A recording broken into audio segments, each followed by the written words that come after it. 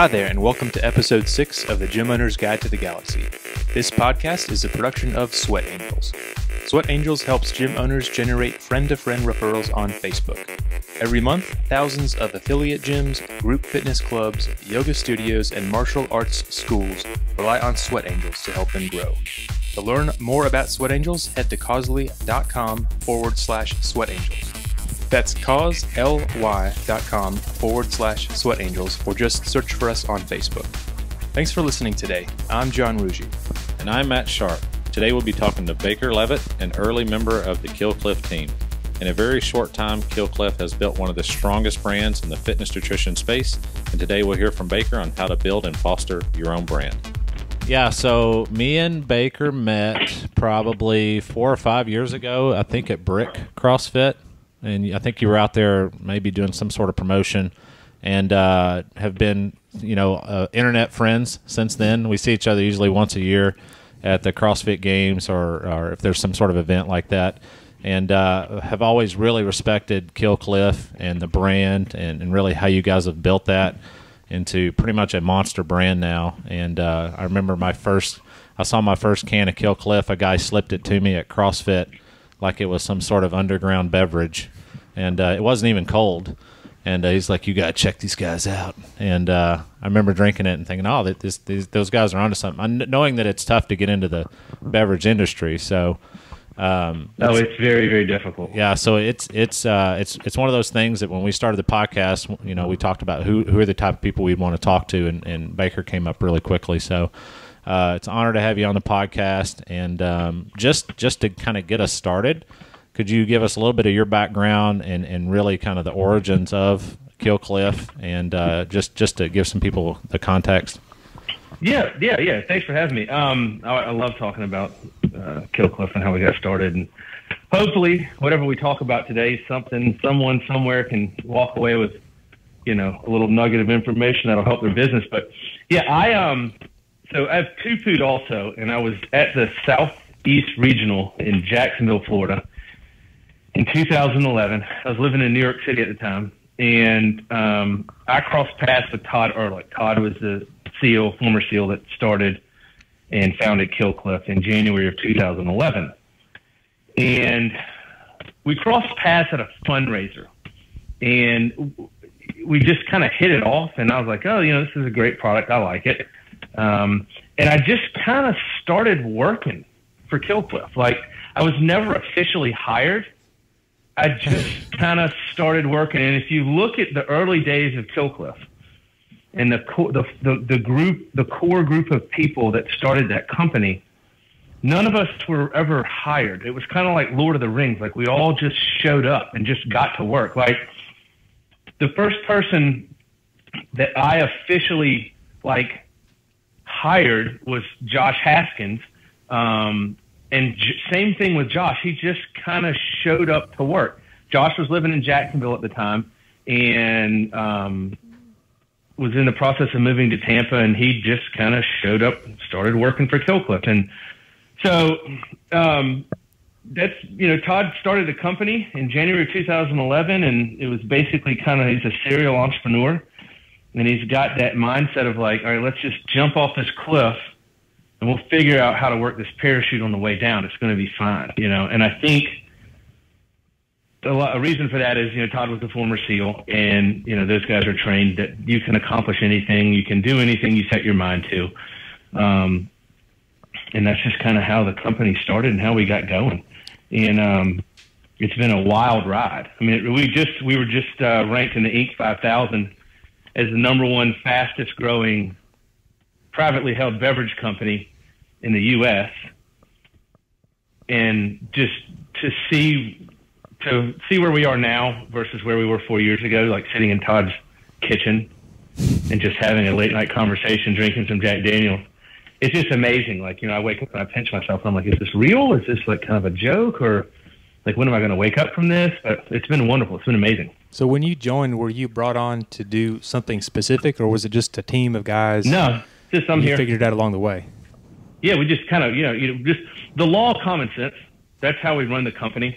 Everything is based on the law of common sense. And if you stick to that premise and don't do things that don't make sense, and don't ever do anything if the reason you're given to do that is, oh, well, this is just how it's done. That's the dumbest thing in the world. What that means is I have no clue how to explain what's going on or why you should do it, but just do it, because that just doesn't make any sense to me.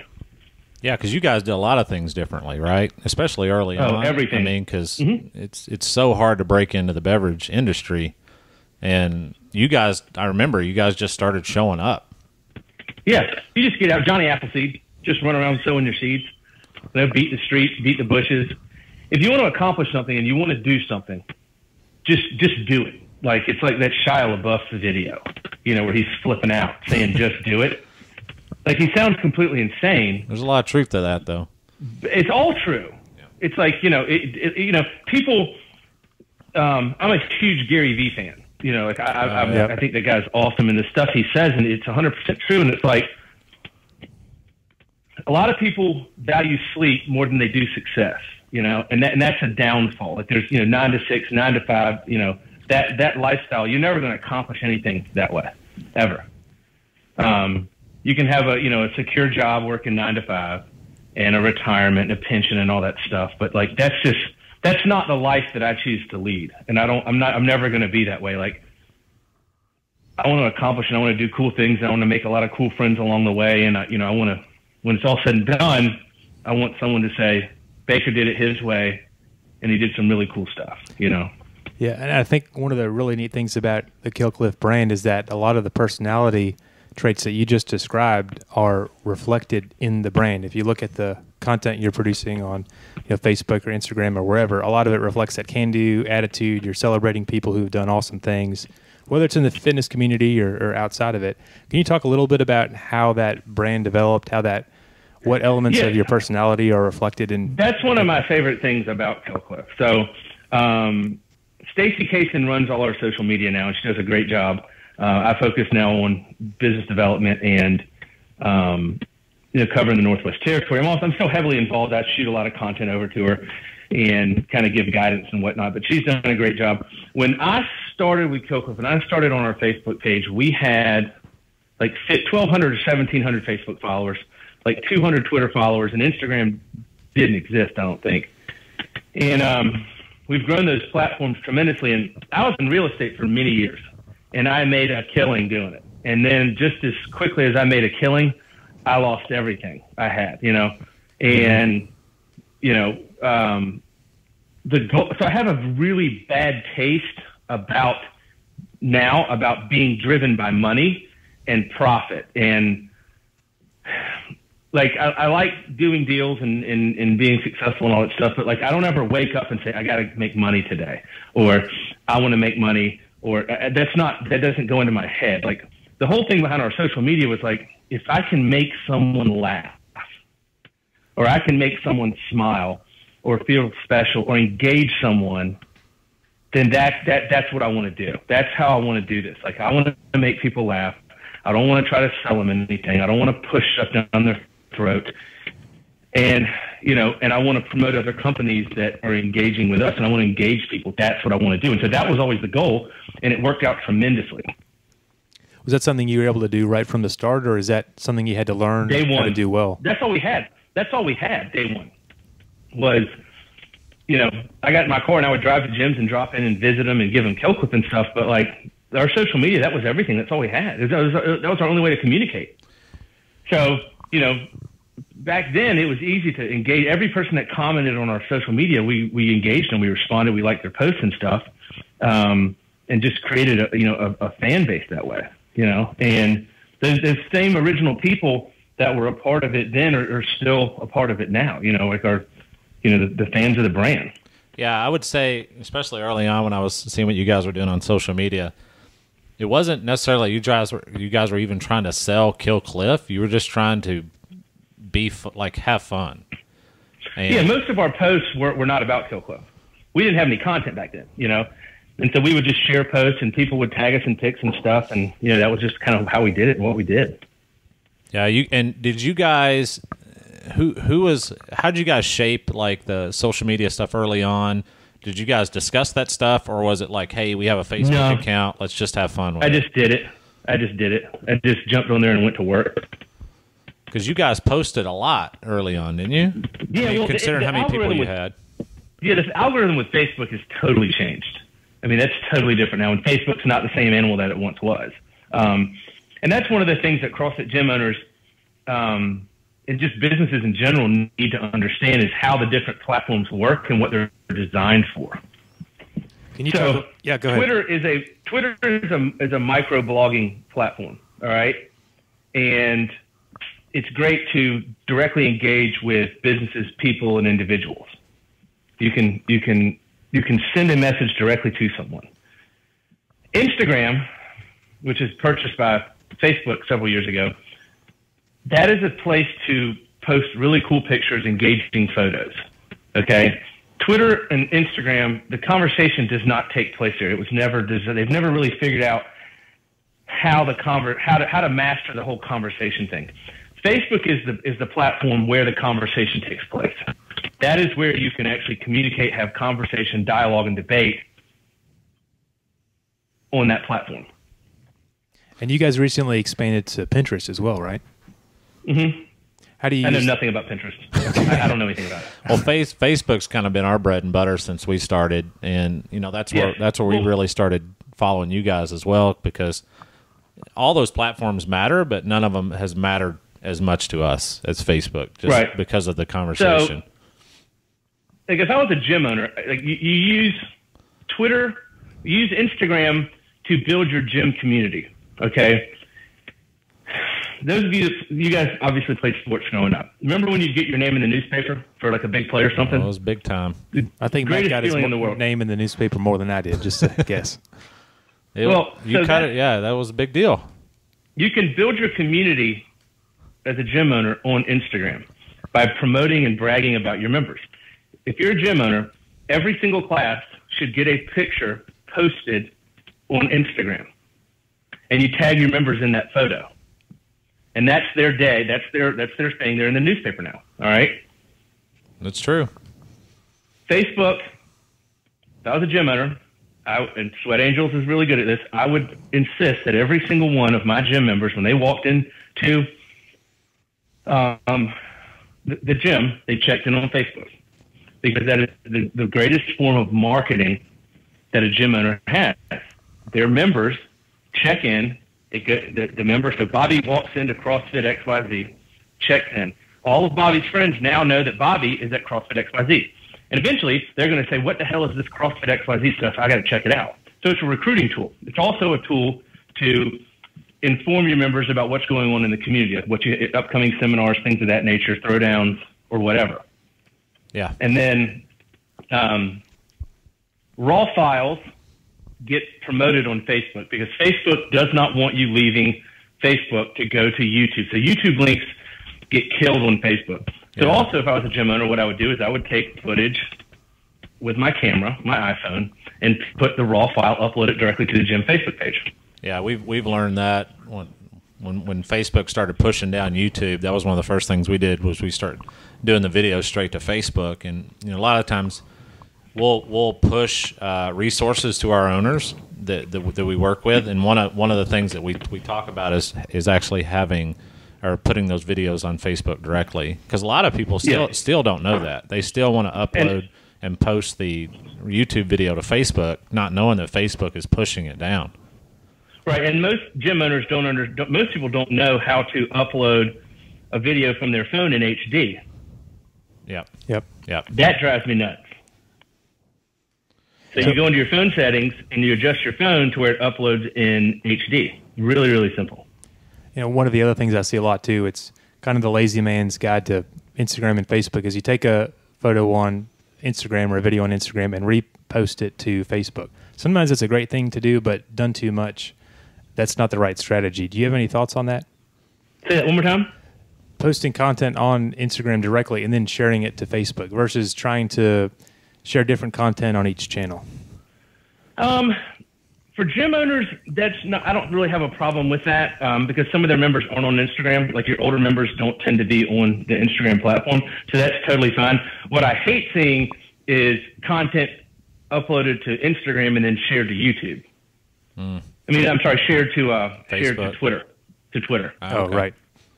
Yeah, because Twitter and Facebook don't get along, and they don't want you leaving the platform, so they make it a little difficult. Because then you're switching platforms. And really, at that point. all of those platforms really are trying to stand alone, I guess, outside of Instagram and being bought by Facebook. But they really all have their own kind of conversations, and they really it doesn't bode well usually when you'll they're try all to push designed for different something. things. Like Facebook wants the photos going to Instagram, but as a gym owner, if you're tagging your members and you're uploading to Instagram and then kicking it over to Facebook, as long as you're tagging your members, that's totally fine. Yeah. I don't see anything wrong with that. But the Twitter thing, that's a little different. You have any thoughts on how a gym owner should or should not use Facebook? Because there's kind of a penalty if you don't do it well. It's almost better not to have an account at all, right? To a degree, yeah. But what a gym owner the only thing a gym owner should care about is the members in their gym. That's it. They don't need to concern themselves with how many followers they have or any of that stuff or what other gyms are doing. That's not important. Like, as a gym owner, the only thing that matters to you in your world is your community that lives and breathes within the walls of your affiliate. That's all you should care about.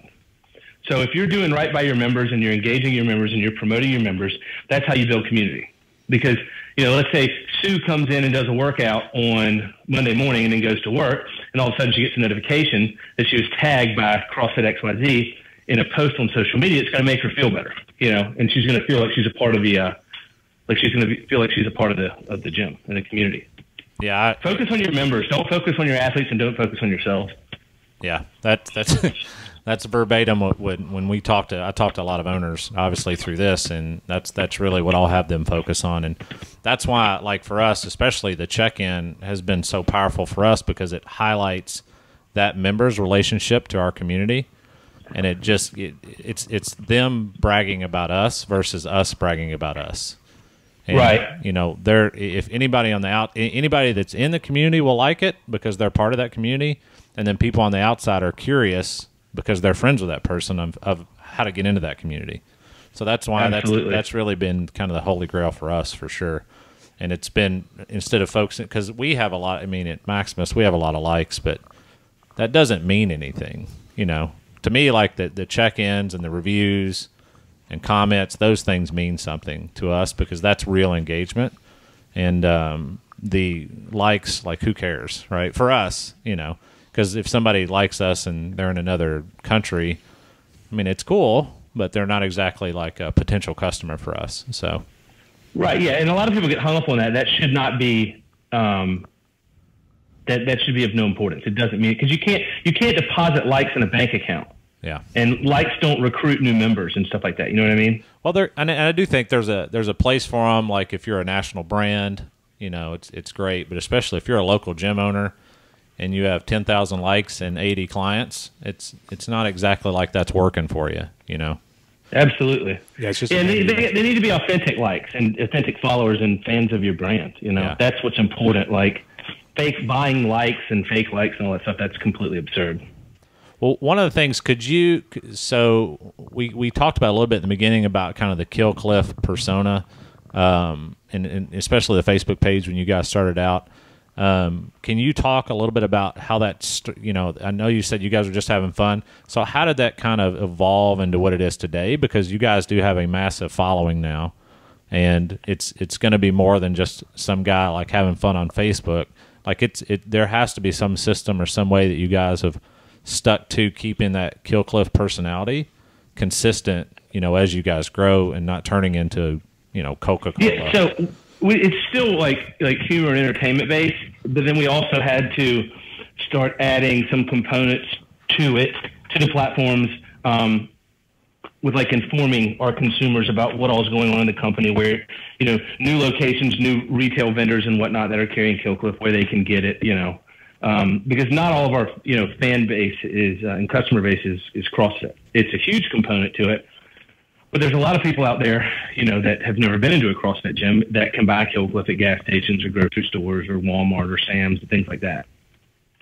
So, and one of the things, you guys have definitely expanded. Can you talk about, those first few locations you were in, and then there's probably a couple of maybe handshakes or things that have happened. And usually as a company, we talk about them, they're like a multiplier event. So like when you meet somebody, so do you have things that have happened maybe over the years or in those first few years? Getting into GNC. Yeah, getting into GNC was a really big deal for us. We went into GNC when we were a year and a half old. We were the first RTD, which stands for ready to drink. We were the first RTD to get chain-wide clearance, which means we're cleared in every GNC store in the country. And we were the fastest product to go from D stores into all stores ever in the history of GNC. What's it? D store? Yeah, so GNC ranks their stores A, B, C, D, and then you have franchise stores. Okay. So that was a huge deal for us because that added a degree of importance to our brand when we met with other distributors. Oh, you guys are in GNC. Yeah. Which was a big deal. And then from there we went into, Vitamin Shop and Europa. And, that was kind of the big milestone, in my opinion, in the company that got us to where we are today, was getting in, those big, huge, recognized retailers. How did you guys get into GNC? And you don't have to go in crazy detail, but, what? CrossFit. Yeah. They were a sponsor of the games in 2012. And, they approached me about kind of helping them out and how to do stuff and, how we did things and the way we did them. And I was very nice and shared a lot of information with them and helped them out tremendously. Told them the do's and don'ts, CrossFit and all of that. And it just kind of worked out well. And so they looked at us as someone that was trying to help them and wanted them to be successful, as opposed to some people that wouldn't give them the time of day. Yeah. Yep. So those top-down events are pretty cool, but you've also seen a lot of kind of grassroots, bottom-up growth. Every time I go on Twitter and I look at your page or on Instagram, I'm seeing people, they don't work for you, but they've got their Killcliff shirt on, or they've got a selfie of themselves drinking Killcliff. Is that something that you guys had to foster, or did that come up naturally, and how has that evolved over time? It's all a direct result of engagement. I think people see our brand and they see that we're not hard selling or making outlandish claims or any of that stuff. We don't make any claims, and I just think it's a genuine, understanding of what people want and how they want to be treated, and not sold a bunch of bullshit or a bill of goods, which is something that we pride ourselves in. Our only claim is, test positive for awesome. And if you don't test positive for awesome, that's genetics. Take it up with your parents. That's not my fault. You know what I mean? And I think people just, a lot of it ties back, like I said, to the engagement with our customer base. It makes people feel good when you engage with them and you pay attention to them. If someone takes time out of their day to buy your product or buy a shirt with your brand on it and wear it and take a picture and post it on social media, that's great. They're not getting paid to do it, and the least thing you can do is kind of thank them for it, by engaging or liking their posts and stuff like that, Right. So on the apparel, is that something that, you saw people talking about Killcliff and you thought, hey, I bet they like apparel. There's a real demand for this, or what led to that decision to start that product line? So we had our main, we had a handful of shirts, and then about a year ago, we decided to branch out with our apparel. And that's just something I've been pushing for a while because of Tupu, my apparel company, and just, looking at, that's what CrossFitters have to separate themselves. How can you tell when you see a CrossFitter out in public? Because they're wearing one of the brand shirts of the community, yep. Or they're wearing Nanos, and people see that, and it's their way to identify themselves and kind of stand apart. And, it's like a red badge of courage, wearing a Rogue shirt or a Progenic shirt or a Killcliff shirt. Yeah. Or, their shirt of their affiliate or whatever. And if you think about it, there's not a lot of beverage brands that have an apparel line or correct. A very lame apparel line, Yeah. So it's really cool that you guys, took from that and that learning from, and it's basically just building community. It's kind of a CrossFit thing, but Harley's been doing it for years, and, every community has their apparel, and, to see a beverage company really capitalize on that is pretty cool. And you guys have cool stuff. I wonder if Harley does more in motorcycle sales or licensing fees for the Harley brand. I don't know. There's a lot of Harley T-shirts out there. And what's really cool, and this is one of the conversations I had early on with our guys as regards to apparel, is that if you put your city's name on the Harley shirt, then everybody wants one. And they've created this need of, if you visit a city and you ride a Harley, you want to go get the T-shirt.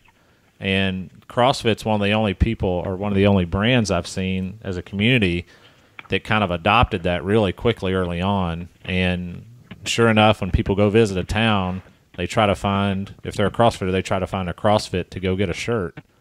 Show they've been to different gyms. Yeah. So that Harley thing really transferred over. And I'm sure Harley wasn't the first one that did it, but I remember when I was growing up being around a lot of people that rode Harleys, and they really took pride in having a Harley shirt from every city that they visited, even if they got it at the airport. It's a conversation piece. Yeah, for sure. And it's a way to identify yourself, for sure. And, walking, and you're in the airport a lot, and you can pick out, like, different groups, especially by the shirts they wear. And absolutely. And I'm sure that you're getting to the point now where you guys see a Kill Cliff shirt in the airport every now and then. And that's got to be cool to see that. It's awesome. Yeah, it's phenomenal. Yeah, and that's been really big for you. And you guys, one of the things I noticed is that you guys just didn't do like a line of clothing that just had the brand on it. Like you really did. You guys really kind of stepped into the design and have some really cool shirts, And I think that's why people are buying them, because if they were just all white Kill Cliff shirts, I'm not sure everybody would want one like they do now. You guys have really done a really good job with design. Absolutely. Well, kittens with lasers, I mean, what more do you need in a T-shirt? I've seen that shirt a lot. Yeah. That is, the cat with laser thing, that's a valuable lesson for me. When that came up, I was like, who came up with this? This is the dumbest thing I've ever heard of. Yeah. This is a terrible idea. And it is, without a doubt, the most popular thing we've ever done. And it's just silly. Oh, yeah. And what's the new one now? The Cobra? Yeah, Cobra Kai. I love it. Wow. The funny thing about that, here's the best part about that. The girl that had that made for us, that does our apparel, never heard of Karate Kid. Really? So where does she get the Cobra from? Is that from like Dodgeball? I sent it to her. That was from me. No, I was like, we got to make this. And she's like, this shirt's been made before. And I was like, excuse me? She's like, yeah, just Google Cobra Kai on the internet. And I was like, but you're messing with me, right? I was like, that's a movie. That just means you're hiring people that are way younger than you, Baker. And well, I'm 40, so everyone's younger than me. But no, that's been an interesting thing. It's like you no matter how much like you're not always right.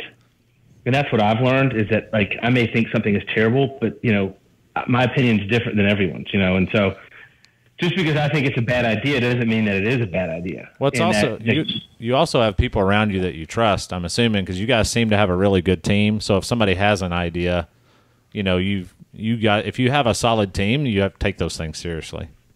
Absolutely. And you got to trust people to do what their job is. And that was one of the things that Todd did a really good job with, is allowing people to do their jobs and not like micromanaging them and just meddling in what they're doing, So, we just came out with some new apparel that we released at the Granite Games, which you should be seeing all over the place soon. I'm a huge fan of some, like the Cobra Kai shirt and some other stuff. So, yeah, it's exciting. It's fun. It's always fun to launch new products, regardless of what it is. And that's another thing. If I was a gym owner, like I would do shirts for my gym constantly, if for nothing more than just to get people excited and promoting the brand, but it's also, another profit center. People want to rep their gym shirts. Like they want to do that, So one of the things I was going to ask you is if maybe like some things you see that are big misses for a lot of gyms that you visit. And one of the things that, and I consult gyms as well, and I always ask them about the pro shop. And owners have no idea how much money and even just retention comes from having a really nice pro shop with apparel, and the apparel's great for community and marketing, but just having some drinks and some just maybe something to eat, like that. Retail is a huge component. Yeah, and it can pay for a front desk worker. Like there's a couple gyms there's a couple gyms that stick out. Like Rockland CrossFit crushes it with retail. They do a phenomenal job. Brick does it well. Brick JP, does well. when the games roll around, JP has tons and tons of drop-ins, and he doesn't charge a drop-in fee. What he does is he says, "Hey, buy a shirt, and we waive your drop-in fee." And that is one of the best things I've seen a gym owner do. I know that CJ Martin and Ben Bergeron absolutely kill it on retail, because your gym members, they're going to buy this stuff somewhere. Somehow they're going to get it. And that's what I tell gym owners is, hey, they're going to buy this stuff. You might as well be, profiting from it and benefiting from it. And what it forces gym owners to do, it forces them to think more like a business person. Yep. Because it's another profit center within the gym's walls. With the same amount of members, too. Like you're making more money with the same amount of members. Right. And what they do is, we just do T-shirts and water. It's like, okay, well, that's fine. But if your gym members are going out and getting this stuff, directly from the companies, you should be buying it yourself, because you'll get it at a better price than them, and there's a profit margin there for you. And it's nice for them to hang out and drink and eat stuff that you sell at the gym. Absolutely. It creates, the whole social club atmosphere at the gyms, which I think is very, very important. You'll like this. One of the gyms that I work with is CrossFit Hickson in Tennessee. And she came up with this idea. She has basically order by number, like meals. So she sells a Kill Cliff and a bar as like a number one. And she has like 5 combos like that. And she's just killing it with it. Because it's really easy for a member just to come up and be like, all right, I want that. I want the number 2. And he grabs like a Kill Cliff and a bar, and he's out. And if he didn't get it there, he would go down to the gas station and probably buy something that wasn't as good for him and spend just as much, so. Yeah, it's the, some people, they're like, oh, we won't do that much. We won't make a ton of money doing it. You're not trying to get rich, but doing that. But, what it does is it'll help you hire another coach. It'll help you buy more equipment for the gym. Yeah. It will, I don't care who you are. If I gave you a check for $10, what are you going to do with it? You're going to deposit it in your bank account. Yeah. It doesn't matter how much the check's for. It's going to get deposited. Money is money. For most gyms, they can, and I tell them this, you can pay for your front desk worker with your pro shop. And absolutely. And a front desk worker will get you more members because there's someone there for customer service. And if somebody walks in when you're coaching and no one talks to them, they're gone. And that's $3,000 that just walked out, So. It's like a curb appeal. People that don't understand the CrossFit culture or have never been a part of it or have never been in a CrossFit gym, they walk in, and that's what Glassman talks about, is that wow factor, the wow effect. When people walk into the gym, they need to be like, holy shit, this is the coolest thing ever. Yep. That's what you're shooting for, because you have to look at what they're used to, and that's the Globo Gym mentality.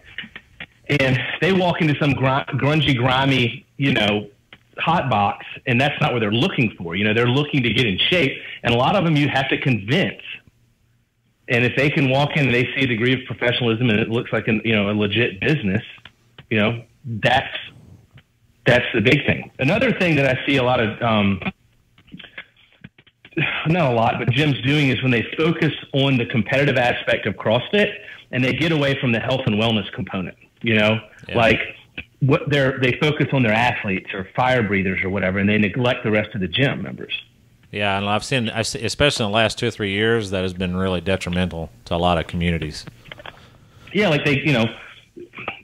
your fire breathers, most of them aren't paying for their membership, because the gym owner gives it for free, and they get to coach a couple classes. And having a guy that goes and wins all the local throwdowns, that's not going to bring you new members to your gym. Yeah, it's not. It actually scare off a lot of the normal people. Absolutely, it does. It runs people off, Yeah. And I've seen it firsthand in numerous gyms. Yeah, that's interesting, because I hear that as a topic more and more, kind of in the gyms that are successful, and the gyms that aren't as successful don't seem to understand that yet. But it's almost a sign of business kind of immaturity that they don't get that part of it yet. But yeah, well, there's a lot of people that that think, okay, well, so they're a member of like a local gym, and they're one of the better athletes in the gym, and they want to start their own affiliate because they're like, oh, well, I'll get 100 members, and they'll pay me $150 a month, so it's $15,000 a month I'll make. With no overhead. It's a no-brainer. Why don't I just do that? Yeah. So that's running a CrossFit gym, man. It takes a ton of work, and most people don't understand that. And so you have a gym with, let's say you got a great gym in this one town, and there's 300 members there, and then 2 of the coaches leave because they think they can do it better. And what they do is they take members from that gym. So instead of having one great gym, you now have a good gym, an okay gym, and one gym that's struggling to get by. Yeah. And, that's people need to have business plans. And I think that it's important that gym owners have meetings with their coaches and they keep everyone informed and they run it like a business because that is what it is. It is a business. Well, we always talk about in our staff meetings, it's if we're not successful as a business, then we won't get to help anyone. Right. So if you really want to help a lot of people, then you have to do the right things on the back end so that you can pay coaches a good wage. Yeah, it's the little things. The little things are your budget busters. Yeah. Like, that's what'll sink you. It's the little things. It's not the big things. It's the little tiny things. Yeah. So how can gym owners use tools like Facebook or Twitter or Instagram to really listen to their members and understand what they're feeling about the gym? So that's basically what Glassman said was the greatest tool that you have is your members. And I'll take it a step further. So not only do you have your members, you have your members' social media. And that ties into the gym check-in. That's you got to do that. And then you have, promote things on the weekends where your members can bring in their friends to the gym. And you just, you keep it interesting, you keep it entertaining, and you keep it active. Post the workout the night before. People will be on there talking about it, commenting and whatnot. That's important. Instagram, like I said, promote your members throughout the day. And if Bobby Sue, who follows you, who lives in Iowa and your gym's in Massachusetts, he thinks you post too much, screw him. It doesn't matter what he thinks. Yep. It's all about your community and it's all about your members. That's the only thing that matters. I've had that conversation so many times. What if somebody doesn't want to see my members checking in? I'm like, that guy will never come in and be a member. Like, who cares? Like, right, exactly. All their friends that love them and are rooting for their journey, like, that's who you want anyway. Mm-hmm. So that's like the old the unsubscribe. Like, you don't want anybody to unsubscribe. When you hear a lot of those guys, like, I want people to unsubscribe because it cleans my list up. Yeah. So if they don't, that's the only thing that matters is what happens inside the walls of your gym. And I see some gyms like focusing on what other gyms in town are doing, or that's just negativity. Yep. You don't ever want to be a crab in a bucket. So you ever seen a bucket with crabs in it, and you got one crab that's trying to get out, and the other crabs are just reaching up and grabbing on to whatever they can? And you don't ever want to be a barrier to someone else's success, or just because it doesn't accomplish anything. Like you see, the one good thing about my favorite thing about CrossFit, there's not a lot of shitbags in it because crappy people don't like hard work. Yeah. And the barrier to entry to CrossFit is hard work. The better you get at CrossFit, the harder it gets because you got to work harder. And there's not a ton of haters. There's haters just by nature in certain parts of the country, because that's just how they are in that part of the country. But don't ever let beef get started between a neighboring gym and the gym that you're in and stuff like that. And who cares what they say? Yeah, it's just really taking your eye off what's really the goal here. Absolutely. Is it to tear somebody else down, or is it to build your gym up? Yeah, because what's good for your gym is good for the next gym, and what's good for the next gym is good for your gym. Yeah. Well, Baker, we're almost out of time, but do you have any parting rants you'd like to share with gym owners out there? No, No ranch today. How about a few tips then? Words of wisdom. Words of wisdom. We've had a few. Normally, I have tons and tons of this stuff, but Let me ask you this: so you've been to hundreds of gyms. What's like one thing that really stuck out as a positive thing in a gym that you visited maybe in the last year or so? Like something they did that kind of blew you away. Let's see. What gym has blown me away? Dramatic pause. I just have to say the way that CJ runs the Invictus community. I really do. Like, if you look at the way that CJ Martin runs CrossFit Invictus, it's never about him. Or his. He makes it about his community and his athletes. Yep. And I think that's what's really important. Like, his gym has tons and tons of superstar athletes in it, but the gym promotes the gym and the Sea of Green and Invictus. Like, that's what it's all about. Like, last year at the California Regional, Catherine Blattner had a really bad knee injury, like really bad tendonitis, and they were sitting in seventh. And CJ was more concerned about the team getting to the games than any individual athlete competing. It's all he cared about. He said it means more to me than anything else is the affiliate making it to the games. Cause that's the only thing that's what he cares about more than anything. Cause without that, he has nothing, Yeah. Yep. And let me say this. With like affiliates that want to throw these comps and all that stuff and these throwdowns, and they want an event like the ECC or the Granite Games, like, everyone needs to take a step back and like really take a look at how much work goes into comps and throwing a successful comp. I don't want anything to do with it. I mean, that's probably my one thing that I would throw out there that I think is really important that people understand is, like, saying you want to have an event like the Granite Games or the ECC is one thing, and wanting to have one of those events, that's one thing, but actually pulling that stuff off, it takes an entire year, and it takes a team. Like, you're not gonna, you can have a cool logo and design a cool website, but at the end of the day, like, you got to have judges and equipment and workouts and all this stuff. And like, people try to reinvent the wheel with creativity for these workouts as opposed to just, doing CrossFit. Like, that's the one thing, like, just do CrossFit. That's what you want to be successful, do CrossFit, because anything that you do outside of that is really going to be a distraction from what the ultimate goal is, and that's your affiliate. Yeah, it's great advice. Hey, thanks so much for being with us today, Baker. Baker, you rock, yeah, man. I appreciate it, guys. Yep. Have a great day. All right, take care. See you, man. Later. Thanks for listening today. The Gym Owner's Guide to the Galaxy was produced by Matt Sharp, Jeremy Russell, and me, John Rucci. We're publishing new episodes every 2 weeks, so make sure you don't miss a single one. Just search for Sweat Angels or The Gym Owner's Guide to the Galaxy on iTunes or SoundCloud. We are a production of Sweat Angels, the #1 referral program for gym owners.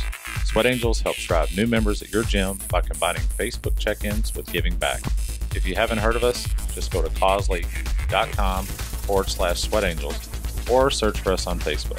Thanks for listening. We'll see you next time on the Gym Owner's Guide to the Galaxy. It sounds weird. Does it? Yeah. And I'm Matt Sharp. There we go.